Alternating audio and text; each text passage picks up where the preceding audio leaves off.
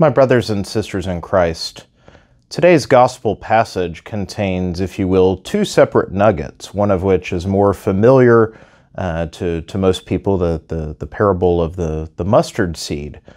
But I'd like to draw our attention to the first component, this image to which Jesus compares the kingdom of God as if a man were to scatter seed and go to sleep.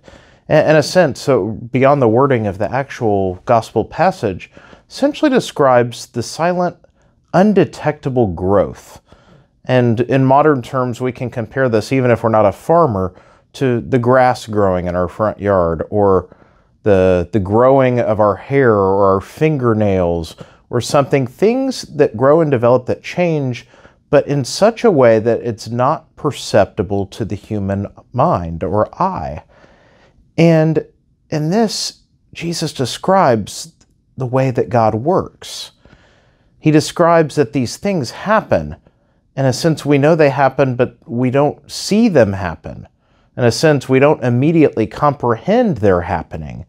And yet, God in His grandeur makes them happen.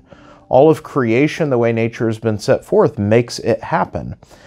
And this is a beautiful reflection because for us, we often reflect on the need for humility or, in a sense, to give up control. But there's many forms in which this comes in.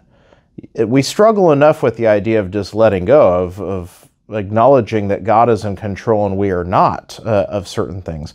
That is a big enough struggle. But even if we somehow bring ourselves to accept that reality, in a sense, a more subtle form of our pride and need for control is this to need to know. Even if we're not doing, even if we're not controlling, to know what's happening. If we think to the eagerness of a child who just with curiosity constantly asks, what are you doing? What are you doing? In a sense, we want to ask God, okay, I can't control this, so God, you tell me how you're controlling it, how you're doing this. How will you make this happen? How will you make things right? How will you control this outcome? In a sense, we want God to answer to us, to reveal to us all the mysteries of His providence. And this is not for us to know. The only time in which this will all be known to us is at the end, when all things will be revealed, when God speaks the final word over creation. All things will then be known to us. But until that time, He asks us to place our trust in Him. Place our trust in Him, that He is God and we are not. The grass grows, our hair grows, our fingernails grow. We may not be able to detect it with our eye, and yet to God it all makes sense. God is working in creation, and God is even working in us, in me, at this moment, in my soul. His grace, the divine physician, if we think with the precision of the scalpel's edge that a surgeon, a doctor works, something very fine, God is working at a level much more precise and subtle than even that. He's constantly working for our good. He's working to carefully untie the snares that we create for ourselves to make all things work for the good for those who love Him, as the Scripture tells us.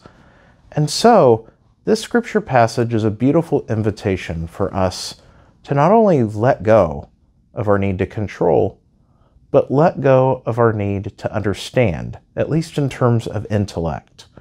To let go of the need to know, to understand everything that God is doing, and instead to simply put our trust that it is done. And the one who promises is trustworthy. In the Scripture He says, I have promised and I will do it, says the Lord. God has made us promises that He works for our good. God has made the promise of His mercy. And so He is constantly at work in us and in all of creation. And the invitation today is rest. Let go. Place your trust in God. Let Him know your needs. And then trust Him to follow through. May God bless you.